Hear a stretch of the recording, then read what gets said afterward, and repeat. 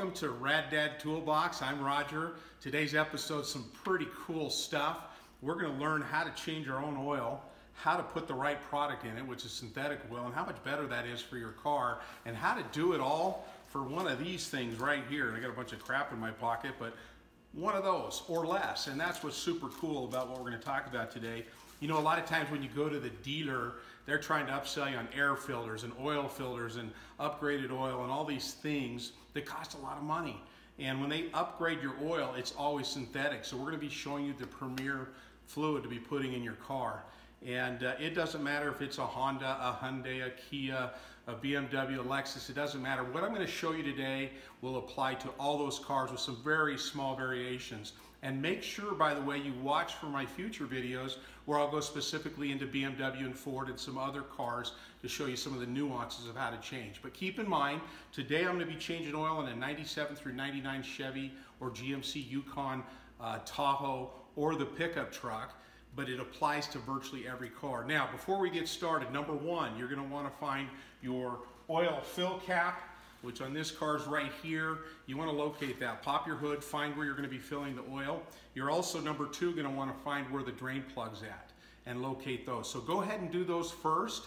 And by the way, if you like what you see today, make sure you subscribe to the channel and smash that like button. It does help with the YouTube algorithm. So let's go ahead and get started. Hi guys, hey, today I'm going to do an oil change on the old snowplow. It's a 97 GMC Yukon, and we're going to get started on it here in just a second. Here she is, and good shape mechanically, a little old, got some miles, but runs really good. So we're going to get this big old heavy plow up on some ramps and dig into an oil change. So here we go. Okay, we're going to be using these Rhino ramps. They are heavily used. You can see the dirt all over them. Probably need to wash them off. It is winter. Don't want them to freeze, but we'll be putting them up on these to give us the height we need to get underneath it with our crawler. Those Rhino ramps can actually take quite a bit of weight. So we're up on the ramps and we'll get ready to go here in just a minute. Okay guys, here are the tools we'll be using today. I've got a lightweight Pittsburgh creeper.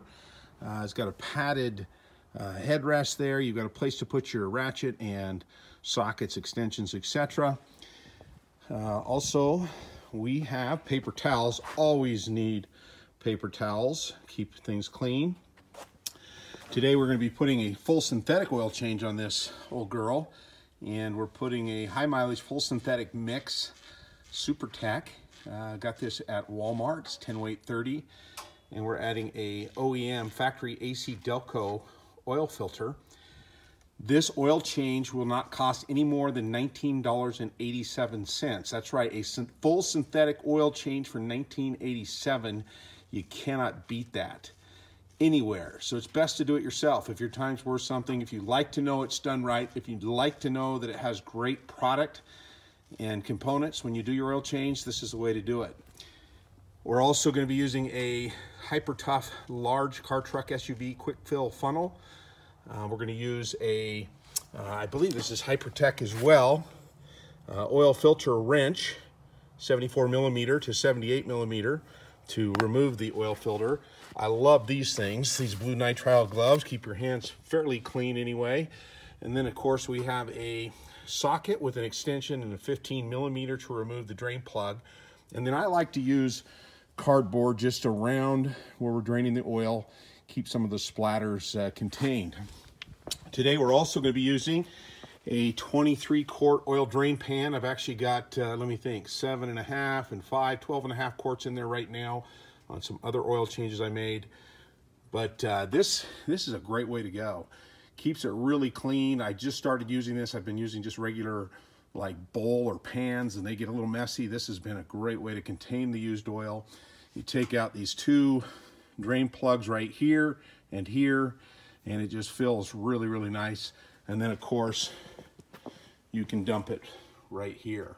So I'm gonna get my oil change coat on here and be ready to go. Okay, this is the tried and proven 5.7 liter Vortec. Great motor. These things will run forever if you take care of them. We're gonna go ahead and remove the top oil fill cap just so that that oil will completely drain, allow some air in there and drain completely out. Okay, I'm in my new, I think it's like a Spider brand, really nice sweater my wife got me for Christmas, and she'd kill me if she knew I was doing an oil change in this.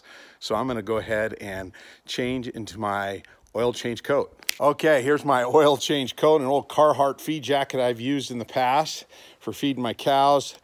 And if I get this dirty, no problem. Actually keeps my wife happy. So I'm gonna go ahead and put some gloves on and we will be going in. Scalpel. Okay, we're ready to drain this oil. Let's get this drain plug, I can't even talk, broke loose. I really need my hands in there. Okay, I took that extension off. Let's see if we can get this loose. Okay, and here we go. Got her loose, and she's ready to fly. There we go. We'll just let that drain out. It's nice and warm. Got it warmed up before we drain it. You always want to warm it. Gets every bit of oil out of the engine, which is what you want. Okay, we're just about done draining. We'll let it go for a couple seconds more here. We'll put in the drain plug and wipe up the drain plug area. All right, we don't want to, what I like to call kung fu that, but we just want to snug it down, not strip it. You pull too tight, you can strip out those threads on the oil pan, which is a major pain in the butt to try to get fixed and rethreaded and or a new oil pan. So, and rethreading is a nightmare actually because you don't want any metal filings in there. So we'll wipe that up and we'll take the oil filter off here in just a second. All right, we're gonna take this filter out. And one thing we're gonna wanna do is just put a little bit of grease just around that ring there so it really seats nice. Wanna make sure it's nice and dry and clean so you can tighten it up good.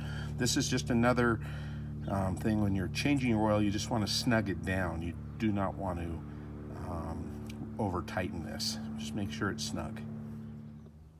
And this is what can happen when you get an oil filter in a really bad place. I wasn't able to use my oil filter wrench. I actually had to use a really gnarly gnarly pair of pliers to grab it. And I absolutely shredded it. So anyway, that can happen when you got a real bad location, which I did.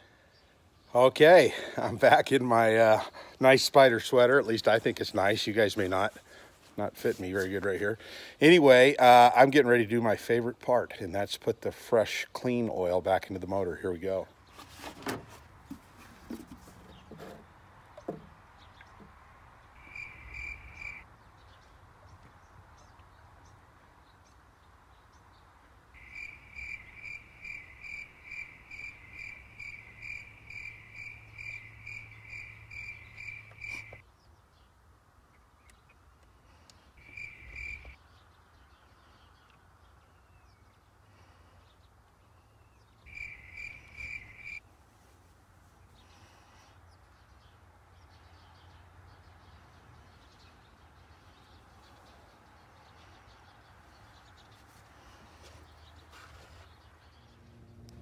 Okay, we'll put the cap back on.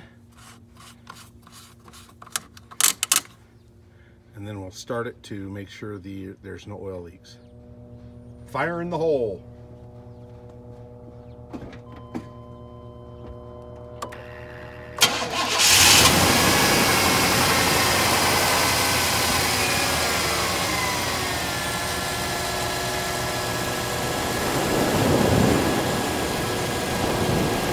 Smooth and nice. See my phone vibrating there, but it sounds smooth and nice. And last and certainly not least, we want to write the miles, and in this case, miles ahead with the synthetic oil, and because it has the high mileage on it, we're going to do it at 4,000 miles. So remember to put a sticker on there.